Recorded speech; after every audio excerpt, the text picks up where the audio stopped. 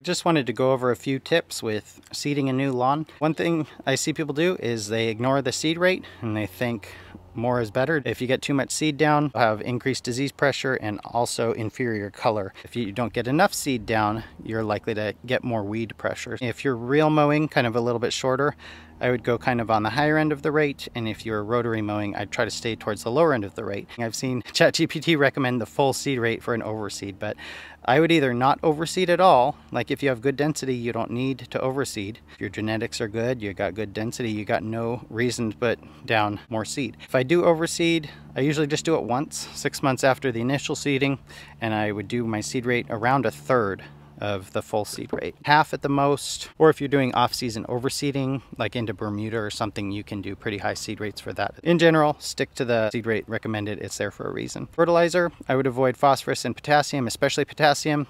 Believe it or not, even for a new lawn, you don't need phosphorus. It might buy you about 3 days sometimes. Ultimately, it ends up settling in the same place, and unfortunately, you have that phosphorus in your soil, increasing your salts without giving you any benefit for all the years that it stays there. So you're getting yourself 3 days faster establishment and then probably slightly inferior turf quality. Scott's 3204 fertilizer is a great low potassium, no phosphorus fertilizer that has nice prill size. Nice prill size means more even color, a more even application. So I really like that Scott's 3204. What I personally use is urea dissolved in water, which is usually about 3 to 4 times cheaper. Another thing I see people do, they won't continue their fertilizing. A newly established lawn just needs more fertilizer for a while. Basically, if the sun's out, if it's growing, it needs to get fertilizer pretty regularly. And I mean like every 4 to 8 weeks. ABG might need to do a little more dethatching and such. And even with rye, if you see any spots that look a little off, you might want to consider raking them and just look to see if there's any debris in there. Aeration, I don't think you have to do that. It would be a good idea to get rid of any thatch if you do have some. One big mistake people do is they'll spray glyphosate on dormant grass. So if they're planning on doing a fully renovated lawn, like look at these lawns here. So that one's dormant. They're kind of green, but you want it green. Ideally watered and fed. So the faster it's growing, the faster it's dying. If it's dormant, it's not dying at all.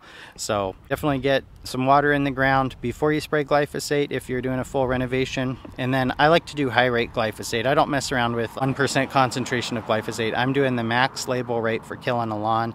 I want to say it's like 7 or 8 ounces for the 41% concentration. But yeah, you can get glyphosate 2.5 gallon concentrate, about $100 at a co-op for 2.5 gallons. So that'll last you a long time. It's a lot more economical than buying a little quart of it or something for, say 30, $40. So consider getting a 2.5 gallon at a co-op.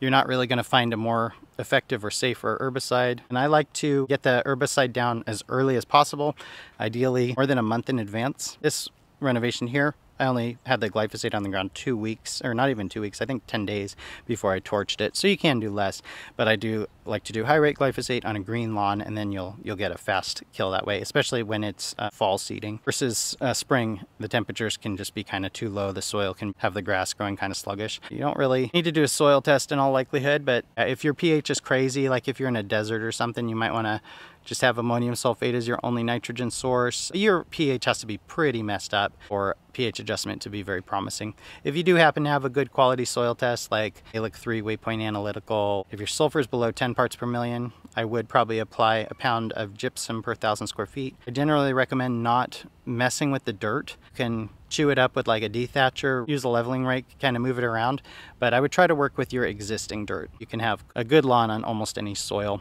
and if you do swap dirt, I wouldn't do any more compost than about a 3-way, so just a third compost max, and I'd prefer probably none, just topsoil. If you do want better drainage, it's going to be higher maintenance, but you can do sand. In my opinion, it's kind of nice to have moderate drainage, so I want the water to stick around a little bit. Nice to have a little bit of silt in the soil. It can be clay or silt, but you don't want it to be all clay. That's the one situation maybe I probably would swap out all clay, because it's just harder to keep it wet, and then if it does dry out, it's hard to get wet again. It can get pretty hydrophobic I wouldn't say clay is really desirable, but a little clay I wouldn't mind. It'd be totally fine with me. I don't like compost much because I'd rather have higher quality carbon from root cycling. Compost, a lot of it is really low quality. Sticks, blackberry grindings, pumpkin seeds. You're just asking for some mushrooms for quite a while. Grass family, if you want easy, I'd say tall fescues are hard to beat, especially high mowed tall fescue. Perennial rye, if you can have it in your area, you know, as long as you don't have too crazy disease pressure, you might be able to have rye. But yeah, I've got a grass seed company, Seed Boss. I think I have the best rye. I'm working on fescues right now. That data analysis actually is going very well. I think I will have it done in the not too distant future. I don't know if I'll have the best fescues, but I was able to have what I think is the best perennial rye out there. Seed-boss.com if you're interested in grass seed. Fescues probably won't be available until late August, and everything's going to be shipping about that time as well, hopefully. As soon as harvest gets back. I don't have full control over when seed gets in, but I've got pallets ordered, and when they're in, it'll start shipping. Groundskeeper 2 rake just works really well for raking and seed. You can get that at Home Depot. Now on bare dirt, I do peat moss. On overseeding, I don't top dress with anything. So I don't do any peat moss or compost or anything like that if I'm overseeding. This, I overseeded in 20 minutes. I threw 3 pounds of seed per 1,000 square feet for rye, which is about a third of the kind of higher end of the seed rate, and I raked it in. I was back inside in 20 minutes, and I think I watered it twice. Oh, another thing with watering. So watering 3 to 4 times a day, you know, what everyone recommends, is optional. You don't have to do that. So I water rye once a day. Every once in a while I'll water it twice, but really it could be watered every other day. So there is a study that is every other day at 60% reference evapotranspiration, and rye still germinated the same as if it was watered more. Kentucky bluegrass, you do have to go closer to 100% evapotranspiration. In the study they did 60 and they did 120, and bluegrass germinated a lot better, you know, with more water, and it obviously takes longer to germinate bluegrass. So with bluegrass, you might want to seed that earlier. With any other grass family, you can seed a little later. Germination 45 days before average first frost. You don't have to adhere to that in a more mild area. Like if you've got more mild winters. On my last renovation years ago, I had the seed germinating 7 days before average first frost. It all survived. It was good. One thing I would try to avoid is downpour in your forecast. Bluegrass, you know, that could take 2 weeks to germinate, even with a fall seeding. In my area, I could do rye kind of up to about late October, and I wouldn't choose to do that. But this lawn here, I seeded at September 20th. Really happy with the results, and I think that's going to be an ideal seeding window in a lot of areas, maybe mid-September, but not a lot earlier than that. I would say I prefer to have some natural rain. If it's dumping buckets, whenever it might dump buckets, I would try to get it germinated, you know, maybe a week before that, or maybe 2 weeks before that for KBG, something like that. Any timing related to seed, I want the soil warm but not hot enough for fungus, but I prefer to not have downpour risk is the thing I care more about. If you do have a slope, there is a product, you can get it at Costco, Kirkland plant-based dish soap. I did a short a while back and I tested a handful of products. I intentionally compacted soil into cups, and I tried various detergents from around the house. A wetting agent I had, it was Vivax, and I tried a few fertilizers. Actually, the fertilizer held water, so that is just probably why salt generally increases disease. It would be a good theory behind that, and it also would probably reduce the water potential into the plant and kind of hinder mass flow. But in terms of getting increased percolation, that Kirkland plant-based dish soap pretty drastically outperformed everything else. One was Dawn, and actually slowed percolation down quite a bit. One was laundry detergent, that slowed percolation down. 5X, the wetting agent, slowed percolation down, but the only one that increased it was Kirkland plant-based dish soap. So that should be a layer of washout insurance if you're on a slope. You can also do things like seeding blankets if you're on a real extreme slope. In general, I would just avoid downpour risk totally if you can, just by when you seed. And then ideally, if you are on a slope, you're going to have to turn your irrigation to cycle it on and off a few times. You want to allow time for percolation because runoff will happen really quick on a slope. I'd be trying to get about 0.1 to 0.15 inches in the ground per day during a seeding, depending on what grass family. You should be at around probably 75% of evapotranspiration, reference evapotranspiration. And if you comment your area, I can send you a custom link to an evapotranspiration map that's specific to your area and up to date. So you can refresh it, and it'll tell you the water loss for the week, but it's designed for agriculture, not horticulture. So you will have to convert it to grass by multiplying it by whatever your crop coefficient is, which I can kind of give you an idea what you probably want. I would need your city, your grass type you're planning to do, and then your ideal height of cut. I'll just be estimating your crop coefficient and giving you a map specific to your area. That watering works pretty well during establishment, and it also works well during maintenance. So I'm watering this at about 75% reference evapotranspiration, and that sounds fancy, but it's really not all that hard. I would recommend covering bare dirt seeding with peat moss. I do 50% overlapping passes out of a Landsea peat moss spreader pass, and then 50% overlapping passes from there.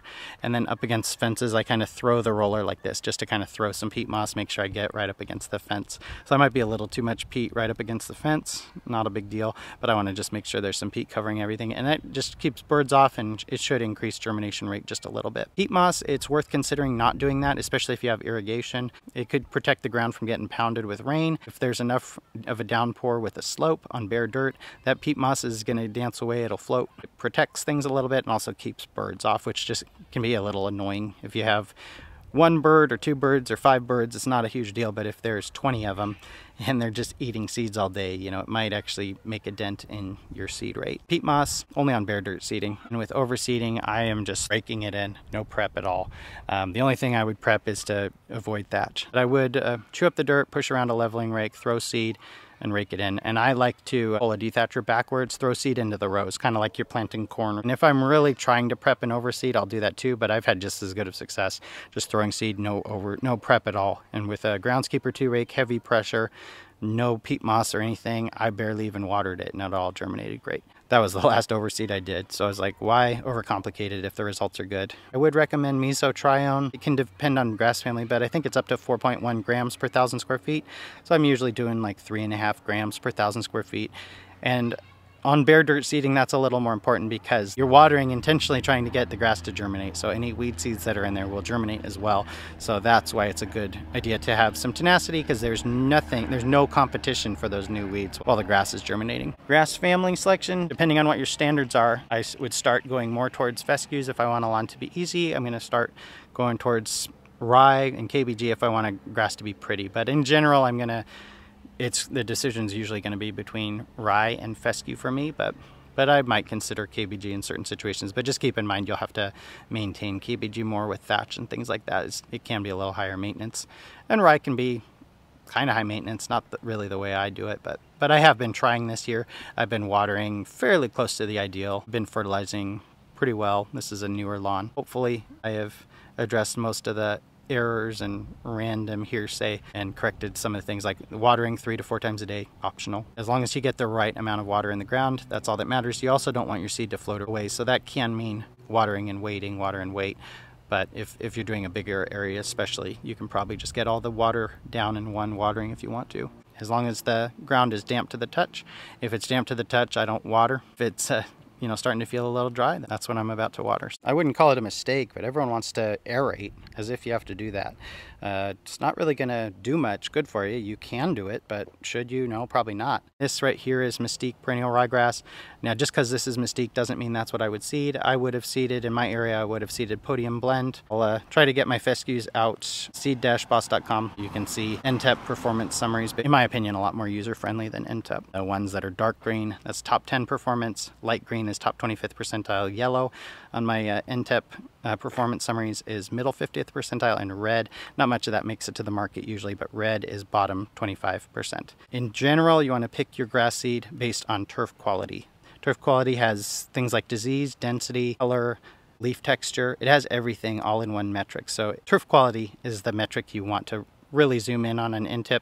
And then when you're shopping for things like color, pay attention to the least statistical difference. So the least statistical difference, you'll see that on NTEP.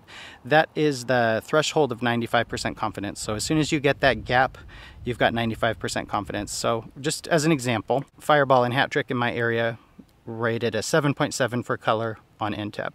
Now, cultivars I like, this one here was 7.3 out of 9. And the least statistical difference was 0.6 in the Oregon location, which is kind of the reference for my area.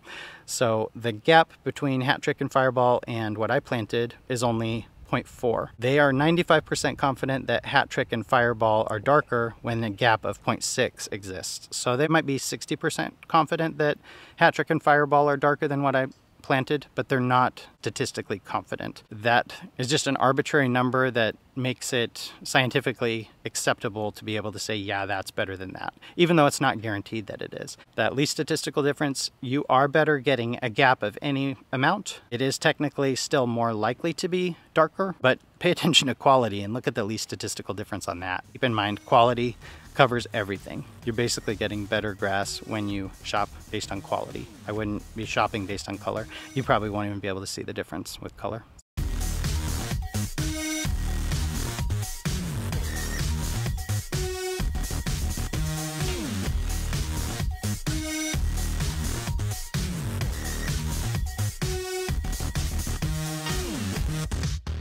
Try to watch other videos if you want to bump my channel up a little bit, and check out seed-boss.com for rye, and I'll try to have fescue on the shelf as soon as I can, and it's going well.